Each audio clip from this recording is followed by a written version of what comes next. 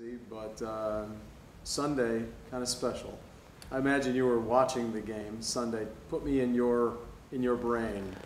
Well, there's a lot of things going through my head. I think first and foremost, I'm from Akron, obviously born and raised. Tremendous pride in the region, both Cleveland, Akron, Northeast Ohio.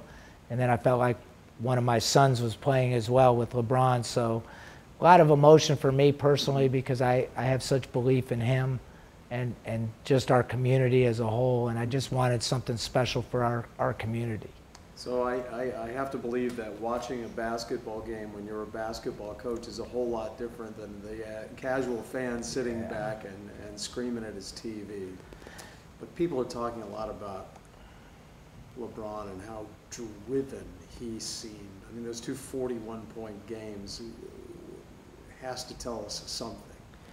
Well, I think the thing that most people probably don't understand is what he really tried to do with this. So he was kind of like the orchestrator of everything. So he started out and he knew that in order to win the championship, he needed others to help him. So he tried to get a lot of people involved, and plan A went poorly early on.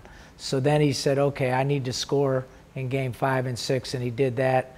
And then he realized that, hey, I got to be somewhere in between in game 7. And I think that's what the brilliance of what he stands for. He can kind of change gears and affect the game in so many different ways, but probably the most important way is just his leadership and understanding of what it takes to win. And that's not a lot different than really, I mean, he's a man, he's matured, but that's not a lot different, it seems to me, than the way he approached the game when you were coaching him in high school. I tell people this all the time. I've coached a lot of college players, not as many high school players, but that team I had in high school was one of the smartest teams as far as IQ, understanding how to win, and LeBron, again, was one of the main ingredients. Obviously, Drew Joyce has an unbelievable basketball IQ as well, but LeBron made other guys better, and there's a lot of great players in that league, but there's very few guys that can make players better, but also people better. So you look at the Birdman. All of a sudden, this guy had a lot of issues, and he made him not only a great player, but a good person. J.R. Smith, on and on and on. Guys that haven't won anything in the playoffs, and all of a sudden now they're playing in 2 successive championships. So this guy has a knack of just resurrecting things, and that's a special trait. And I've read that you, in the past, believe that he's resurrected your career as well. Well, you look all the way down the line. He took a guy that was a college coach that had good success and then fell flat on his face and made him a successful college coach again. He took a high school that was struggling, and now this high school is doing well. Just everything this guy touches, the Midas touch. Look at Cleveland over the years he was gone. They struggled. They couldn't win. They couldn't get in the playoffs. And then immediately he comes back in their championship quality. So it tells you something about him for sure. Right. So he did come back. And when he came back, he wasn't a promise. And that very thought-provoking letter that he wrote, he said that it was his desire, his dream, his wish to bring a championship here. When you just read that letter, did you have, to what degree did you think that we'd get here today? Well, when you have a guy like LeBron James, anything's possible. You're going to be in the mix immediately. So now if you have enough pieces, and I do believe this, he left because he didn't think he could win championships in Cleveland at that time. But he also came back knowing that he could put the pieces together. This guy knows, he knew that they were going to get the guys that they got.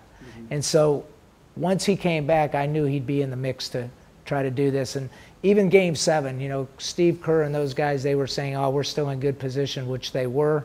But in game 7, the last guy you want to play against is LeBron James. Tell me about that. Let's talk about that, because, you know, again, looking at this from a fan's perspective, and especially with the way we've been jinxed in Cleveland professional sports all these years, you get to game 7 and boy, I mean, you want to be optimistic, but it's hard. You seem to think that there was good reason to be optimistic. Well, I didn't think it was a sure thing by any means, but I did think that they had a legitimate chance to win the game. I thought they were in bad shape when it was 3-1, but when they won the game, at Golden State, all of a sudden that script kind of flipped a little bit. And I think more so than anything, psychologically, I'm not sure they really believed they could beat Golden State going in, but all of a sudden now they kind of got that confidence, got that monkey off their back, because Golden State kind of owned them a little bit throughout the regular season and even last year in the playoffs. And I thought that kind of changed once they won that game at Golden State. LeBron, he's just in the community too. He's a real special guy, isn't he? He is. I mean, as great a player as he is, he just has this instinct for people and doing the right things and committed to people that have been good to him, loyalty. I just am so proud of what he stood for. Obviously, none of us are perfect, but he's about as close to, just doing the right thing on a consistent basis of any athlete I've ever seen. Take me behind the scenes, Coach. You obviously have had some personal moments with this guy. You know him better than I do. What can you share with us about LeBron in your personal moments with him that helps us get to know him? Well, he's a caring guy. I think, when you have a shoe deal at the University of Akron that only Ohio State and anybody else has, that shows you how committed he is to others. He's sensitive. He cares about what other people think, almost to a fault. Mm-hmm. He's team-oriented. He's just a guy that has a knack. I mean, he just has a feel for what makes people tick. And I think Tyronn Lue said it the best when he said he's just got a big heart. He's got a huge heart and a great mind, besides having great physical ability. So time is ticking down in this game. LeBron goes down hard. His arm or his wrist is hurting. They've got a 3-point lead, which isn't safe when you're playing the Warriors. He's got 2 shots. He misses his first. What are you thinking when you see him, when you look in his eyes and he's about to make that second shot? Well, I was just hopeful for him because I get so sick of the naysayers with this guy. This guy plays the game more the right way than maybe any player in the history of the game. As close to Magic Johnson as I've ever seen, with the ability to score. And so the last thing I want is for him to miss a free throw where people said, oh, he didn't make a big play after all the big plays after big plays that he's made throughout. So I want him to just make it and put all those naysayers to rest. So we watched the game at St. Vincent St. Mary's, which, I think a lot of people, Cleveland sports fans, will remember where they were and what they were doing that night. St. Vincent St. Mary's was just a special place for us to be.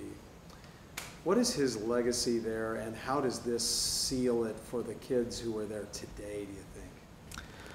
I think the beautiful thing about Akron is we have a lot of traditions all throughout the city. So you've got the Catholic school system, the private school system with CVCA, St. Vincent St. Mary, Hoban, Walsh. They're all great institutions. So the pride that people have in that school goes way back to their grandfathers going to school there, their fathers, their mothers. And just when you add LeBron to the mix there, it's unbelievable. And now Hoban and Walsh and those schools have the same thing, only they don't have him. The thing about him is he cares about those schools too. That's what's crazy about this guy is he has just so much love for this city. And I know what he feels like because I was away for a while too, and there's nowhere I'd rather live than Akron either. So I feel the same way he does. Yesterday when he pulled up in his neighborhood there in Bath Township, he was mobbed.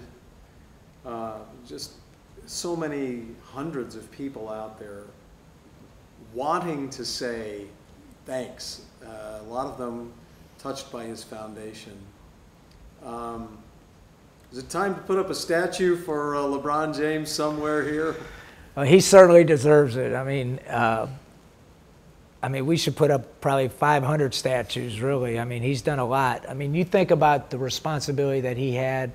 The automobile industry moves out of Cleveland. The steel industry's had a hard time. The rubber companies are out of Akron.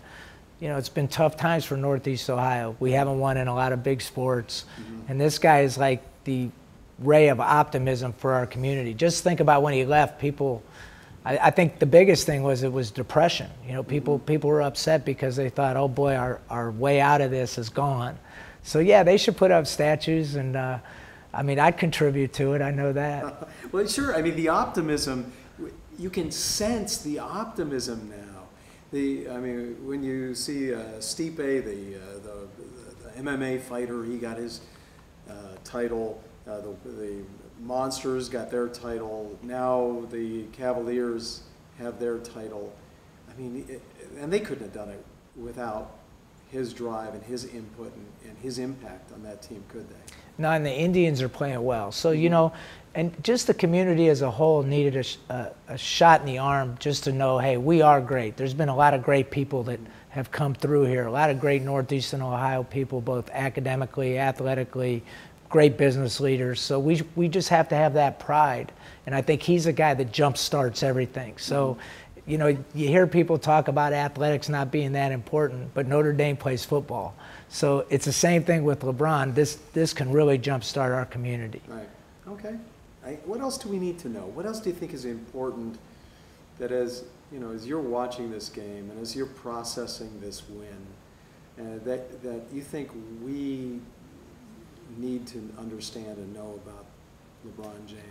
Well, I think if you analyze, and I've done a lot of homework on this because, again, I get mad because people are so critical of him. But if you analyze the teams that he's taken to the finals, right? They've done statistical analysis, and most of the teams that he has have been some of the worst teams statistically of any superstar. Yet people say, well, he was only, what, 2-5 in the finals or 2-6 or whatever it was. But he had the worst guys with him. Right. You know, so again, like, here's a guy that makes everybody else around him better and can get to all these championships, and we're going to judge him on whether he wins that championship or not. It's just mind-boggling to me how critical people are of him, especially a guy that isn't a selfish guy, gets teammates involved, but everything he does is under a microscope. So that's why I was so happy he won, because once and for all, I think, you know, people are going to finally have to admit that this guy is going to qualify as one of the greatest players of all time.